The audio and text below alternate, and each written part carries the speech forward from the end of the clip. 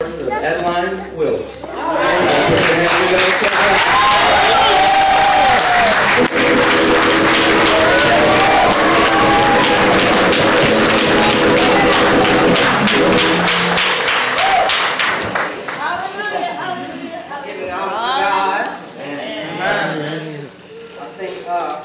Evangelist Gabriel just about took mine. But of course, I'm talking about Leah. And Leah and Rachel, we have a love triangle. Because when Jacob first saw Rachel, he fell in love at first sight. But did Rachel know that her father was going to give Leah to Jacob? No, he didn't. Because, as she said, it was deceit going on. But Leah held her faith. She kept her love for Jacob. Because every time she had a child, because Rachel could not conceive, she gave God the praise. As I was reading, I put myself in Leah's place. Leah gave God praise every time she had a child. I said, well, you know, I don't really know anything about Leah. And I said, God, just let me feel Leah for a little bit. And he let me feel that Leah, the Bible says she was a tender-eyed person, meaning that she was weak-eyed. You know, they might have thought she was a little hungry. You know, back in those days, people didn't think of Rachel was a well-endowed, beautiful person.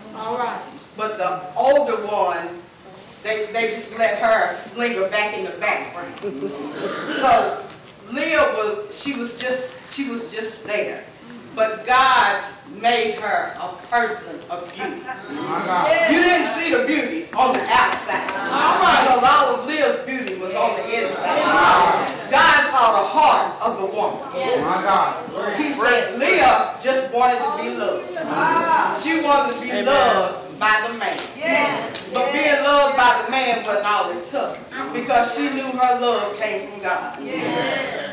When God gave, when Jacob had the great feast and thought he was marrying Rachel and getting Rachel that night, and he was deceived, it came to mind to him, is this how I done my brother? Because I deceived my brother. Is God repaying me for deceiving my brother?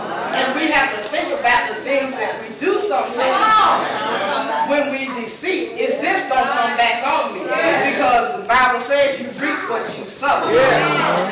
But Leah just sat back and she took what she had to take. Every time she gave Jacob a son, she gave God the glory. And we have to give God the glory for everything that he does, regardless of whether, you know, we're doing it in the wrong way or we're doing it in the right way. We have to thank God sometimes because he shows us.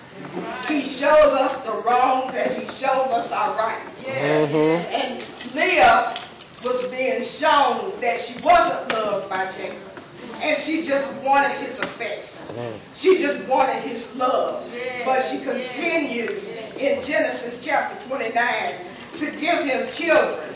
And then I learned that she gave him 6 of the 12 tribes. And I said she bore 6 children for this man that did not love her. But she continued to be there. And he still took up his wives, his family, and he moved them. See how much love God can give a person. God can give a person to stay in a triangle. You know that you're not loved, but you still know that God loves you. And his love is mightier than any love that you ever I just thank God that Leah stood her ground. She loved her sister despite of what she went through. I just thank God that Leah was a woman that knew what she done was for her best interest. Sometimes women, we will go through just to get where we want to go.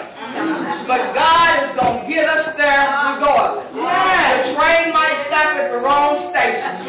You know it's not your place to get off. You're going to have to wait for the next train.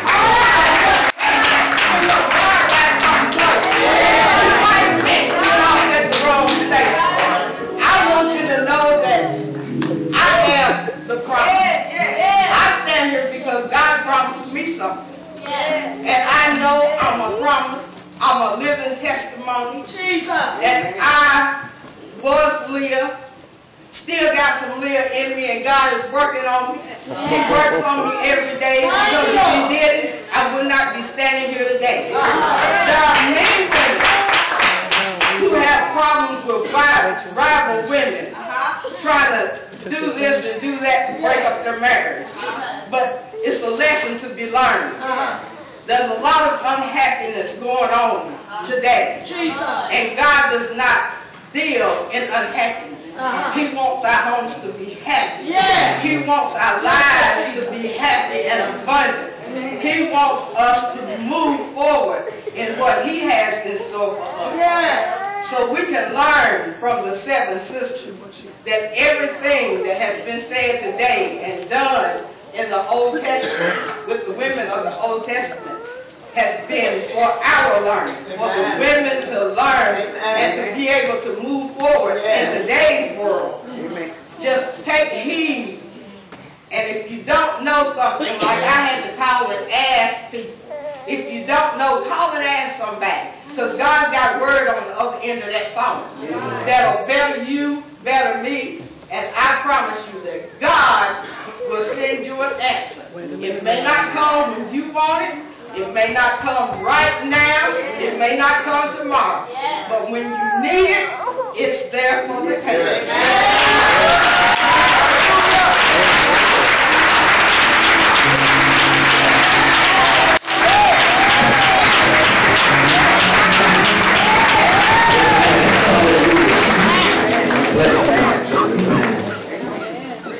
Sister Wilkes, amen. Thank God, amen, for you. That's something. Put me in Leah's place. That's what amen. Sometimes when we read these Bible characters, we need to ask that. God, put me in their place. I can maybe see how it felt. Amen. As we go through, I will go through. Amen. Amen. And maybe we won't be so quick to judge other people. Amen. Amen. I will ask the 7th speaker.